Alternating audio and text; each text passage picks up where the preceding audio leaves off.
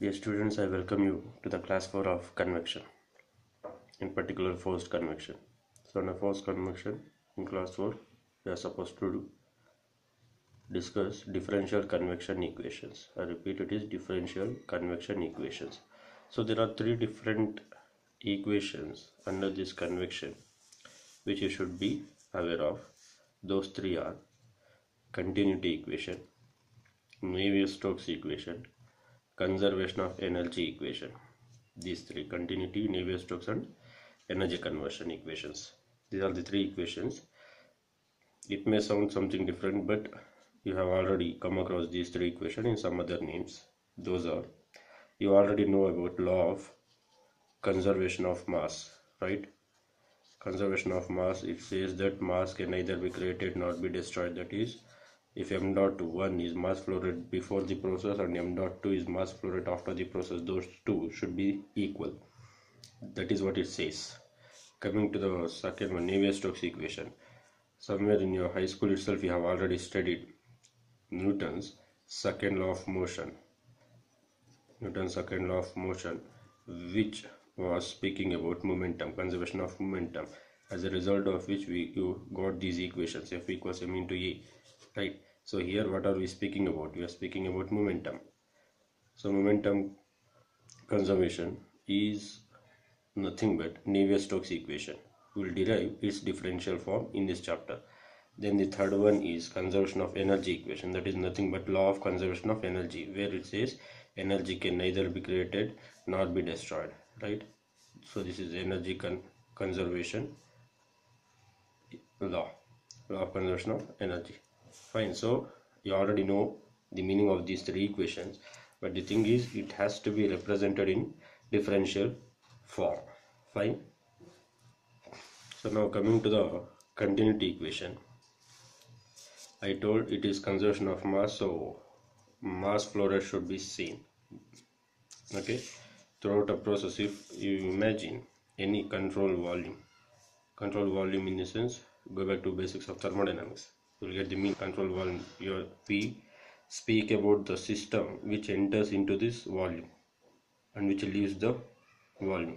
Outside this volume, whatever may be the mass, whatever may be the properties, we are least bothered.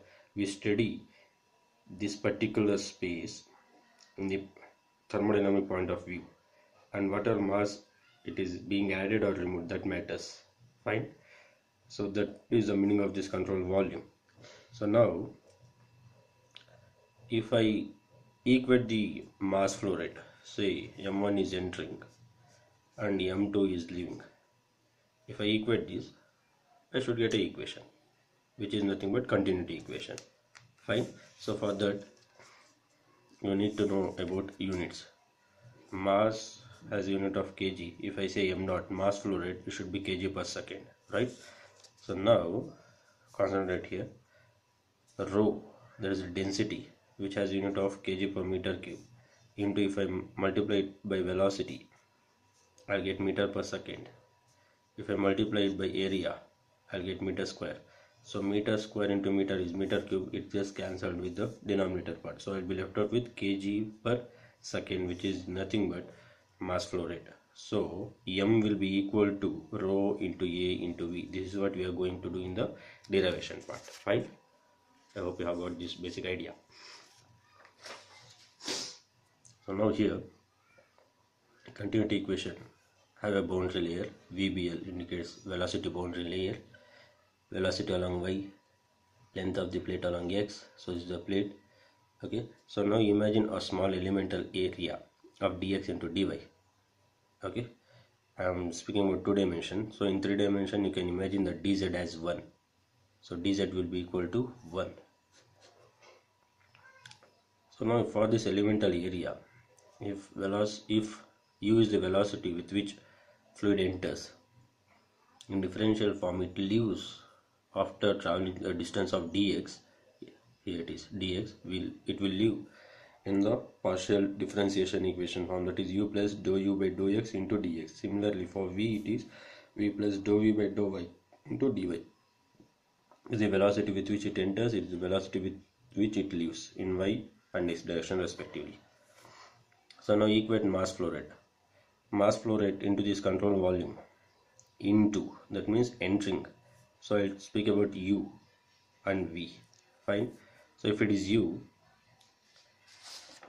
look over here, density into velocity into area, density into velocity into area. So area over here is, you need to take the area which is normal to this plane. For that you need to imagine a three-dimensional figure.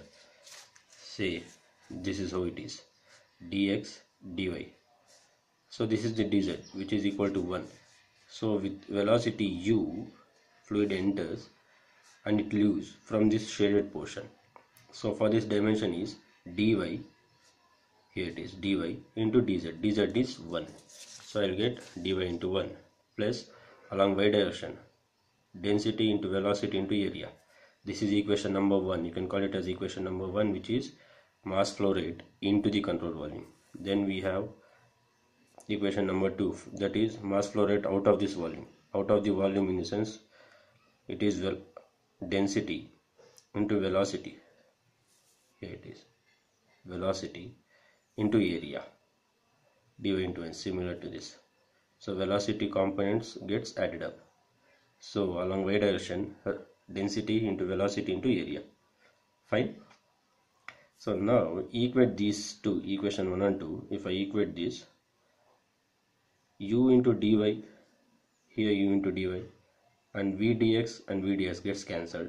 I will be left out with only these two portions, these two expressions. Rearrange it, send v to the other side. I'll get dx and dy as common things which can be cancelled. Now I have left out with du by dx equals minus dv by dy. In the other way around, it is du by dx plus dv by dy. This should be equal to 0. Fine. If it is 3 dimension, I can also add plus dw by dz, which should be equated to 0. So velocity, component of velocity in this particular direction, derivative of a velocity component in that respective direction. If I go on adding those parameters, I should get it like 0. This is the differential form of continuity equation. Okay, but how did we got this? Just by equating mass flow rate. If you remember this much, you can easily go through this derivation. You can solve it by yourself. Just you need to remember 2 points. Point number 1, continuity equation will be derived by equating mass flow rate, and mass is represented by rho into u or v, that is velocity. Density into velocity into area, density into velocity into area. This is the point I am speaking about. If you remember these 2 points, it is done. Fine, as simple as that. I hope you have understood this concept. In next class we will speak about Navier-Stokes equation. Thank you.